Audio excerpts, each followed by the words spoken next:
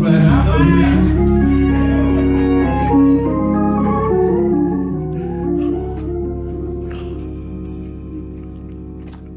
everybody.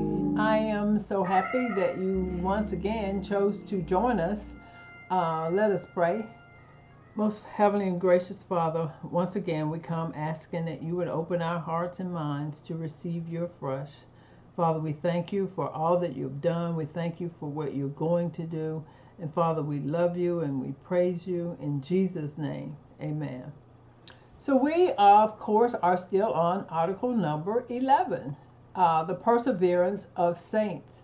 And our author writes, we believe that such only are real believers as endure unto the end, that their persevering attachment to Christ is the grand mark which distinguishes them from superficial professors, that a special providence watches over their welfare, and that they are kept by the power of God through faith unto salvation. And so we're going to start off by reading John the 3rd chapter, verse 16 out of the King James. For God so loved the world that he gave his only begotten Son, that whosoever believeth in him should not perish, but have everlasting life. So we are continuing to look at the amazing view of the Father's love for mankind, and answering the question, why? Why was it all necessary? Why did Jesus have to die for our sin? God in the garden gave hope that one day a Redeemer would be the seed of the woman. And then he worked through 42 generations to bring that plan into fruition. But when he entered in the earth, he entered as a baby, born just like every other person that has entered the earth. So after waiting 42 generations, then when he arrives, he is a baby. Babies are helpless. They need protection. In fact, babies are probably the neediest of the species. And so Jesus' first years of life are spent hiding from an earthly king that desired to kill him. So after 42 generations of waiting for a Redeemer, humanity had to wait another 30 years for Jesus' ministry on earth to begin. And so we're seeing that God works through time, through people, through places. But right about now, I've got another why. Okay, I hear you thinking, not another why. Well, this one won't take weeks or months to answer. In fact, it'll be answered shortly. But the why is, why such an elaborate plan? Why couldn't God just say, I forgive y'all, and move on? I mean, isn't that what we do? We even teach our children to do it. We tell the person who we've offended, we say, I'm sorry, in hopes that they will forgive us, and in hopes that the relationship is mended. So why couldn't we just say, God, I'm sorry, and that be enough, and Jesus not have to die? Why couldn't God just forgive Adam and Eve and start fresh in the garden? Or why couldn't God just turn them back into the dirt from which they came and make a new model, a new and improved model?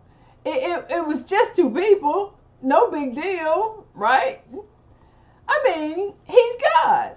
He could do whatever he wants, right? Or if he had decided not to do that, then he could have waited and decided later on to make a move. I mean, when you think about it, there are all kinds of scenarios that could have played out, at least in my head. For instance, at the Tower of Babel, instead of just changing the language, he could have just wiped them out, destroyed everybody. Or when he sent the flood. He could have, again, wiped out the entire earth, including Noah and his family. And at both of these instances, sin was the problem. Sin is always the problem. Then there's the incident with the children of Israel in the desert. While Moses was up on the mountain with God, the folk got tired of waiting and decided to build a golden calf. As if that's not bad enough, they gave that thing that they had just built, they gave it credit for bringing them out of Egypt and delivering them from slavery. How crazy is that? When God had just delivered them in such a miraculous way. At that time, God threatened to wipe them out and just start over again with Moses. Once again, here I'm thinking God could have just wiped them out. Instead, God continued to deal with fallen humanity. So why couldn't God just forgive and continue to deal with mankind instead of sending his son to die? The answer, see, you didn't have to wait weeks or months.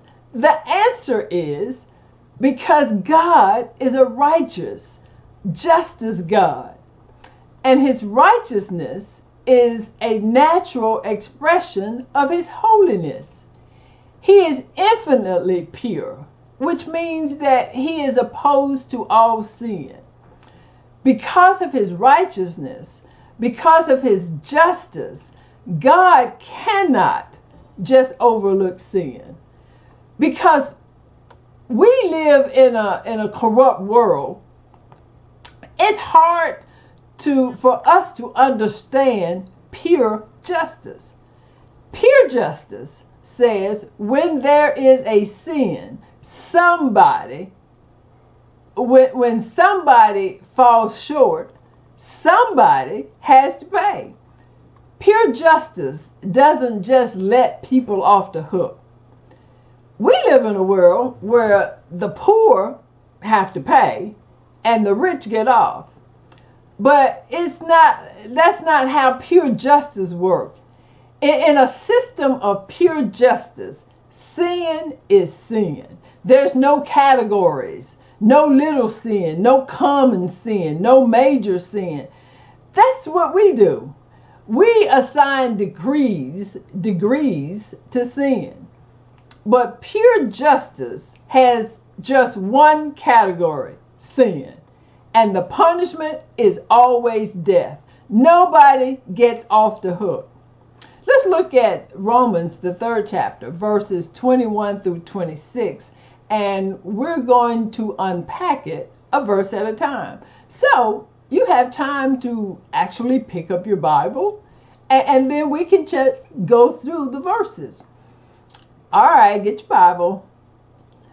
We're going to start with Romans, the 3rd chapter, verse 21. And this is the NIV version, which reads, "But now a righteousness from God, apart from law, has been made known, to which the law and the prophets testify."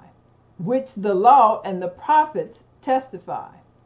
So here, Paul, in the book of Romans, uses lots of transition words to link together different thoughts. And usually I am one for going back and looking at what is connecting, looking for what the there is there for. And so, but in this instance, verses 21 starts with a transition word in the form of a conjunction to link verses 20 to verse 21. Then verse 20 starts with a therefore. And verse 19 starts with a now. So I hope you're seeing my point.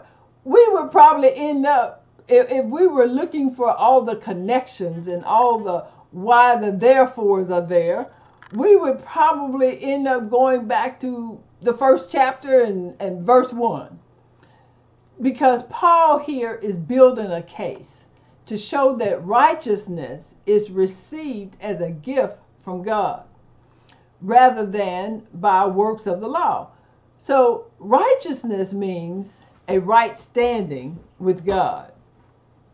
And Paul is saying in verse 21 that God has revealed a new way to have a righteous standing with him. And this new way is apart from the law. Remember, under the Old Testament law, righteousness came by keeping a lot of rules, by doing stuff, by behaving. And you know, because there were all kinds of rules and rituals that had to be kept. And Paul is saying, now there's a new approach to God that does not require lots of rule keeping. Thank God for that, because I am not a good rule keeper. This new way, which is the gospel, does not require behaving properly. Now, that don't mean that you can run amok, but it in order to be saved does not require a bunch of doing. It requires believing. Instead of behaving, it requires believing. Note that Paul is not throwing out the law as useless, because the law served its purpose. It reveals the righteousness of God. Paul says that the law is holy and is just and is good. The law testifies to God's righteousness, but the law couldn't do anything to help us. It just condemned us for breaking it. You are either justified for obeying it, or you're condemned for breaking it. And so the law could not help us to obey it.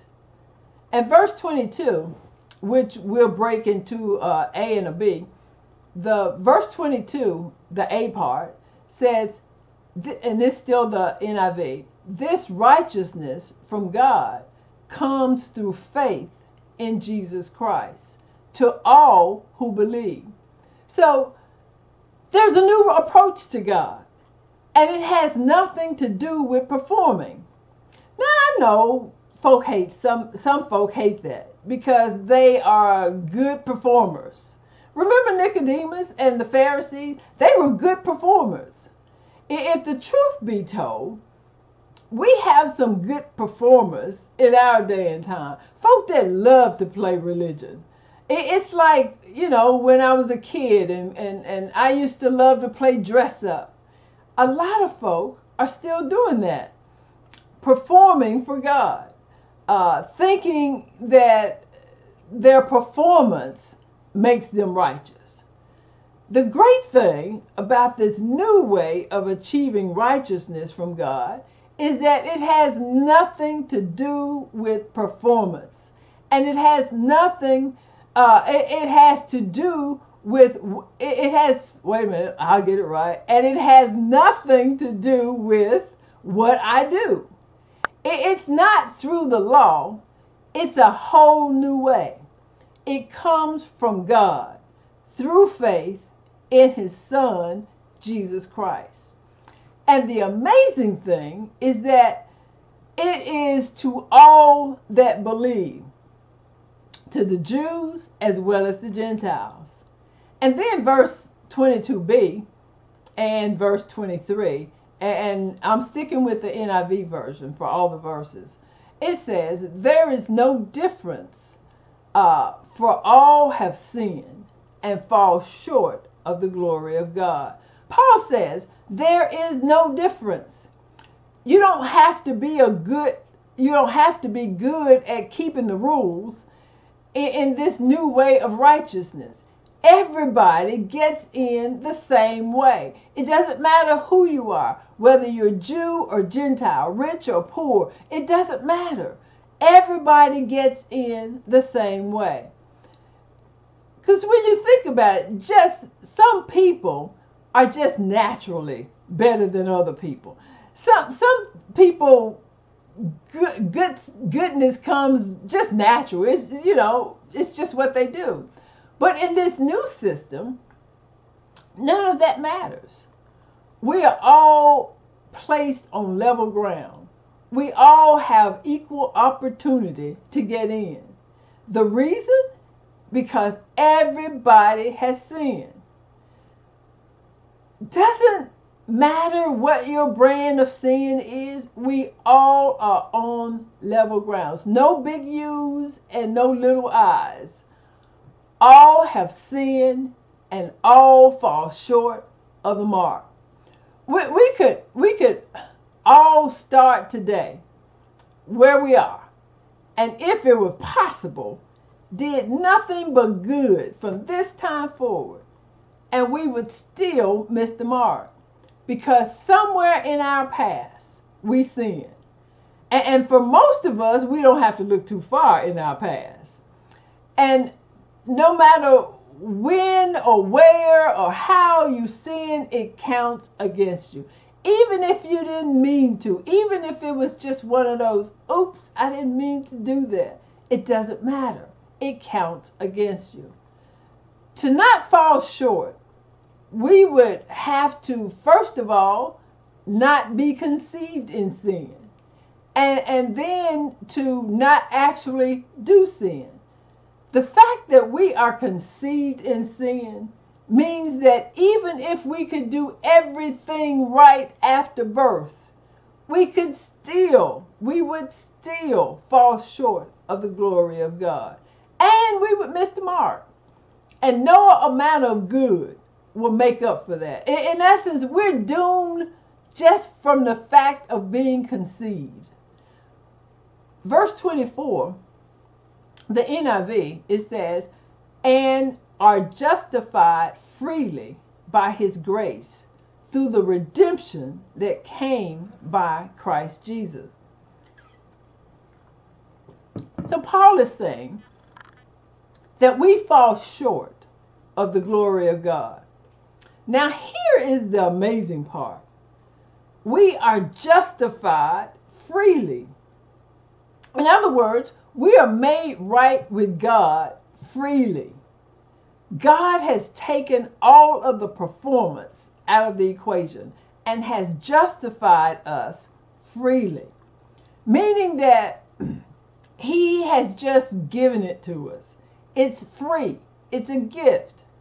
We get to come before the throne of God freely.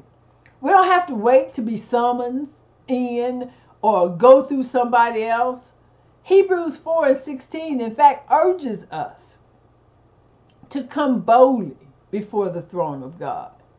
We have that privilege because of the free gift of God. Now we must read the remainder of the verse to see how we're given this free gift. It says, by his grace through the redemption that comes by Christ Jesus. Now there are some terms here that we need to take note of.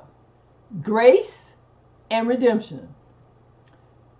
Grace doesn't depend on the recipient. Grace is God's unmerited favor, meaning there is nothing in us that deserves it. Grace is part of God's nature. Then redemption. Redemption is the purchase back of something that has been lost by the payment of a ransom. So we get the right standing with God. We are made righteous freely. And it came by Christ Jesus. We get a free gift, but it costs somebody something. Wonder who could it be? Well, you've got to come back next time to find out. For now, that's all for today. Join us next time as we continue to explore on our scenic route just the amazing love that the Father has for us. And why? Why did Jesus have to die? Come back next time and we'll answer the question. Until then, goodbye. See you next time. Be safe. I love you.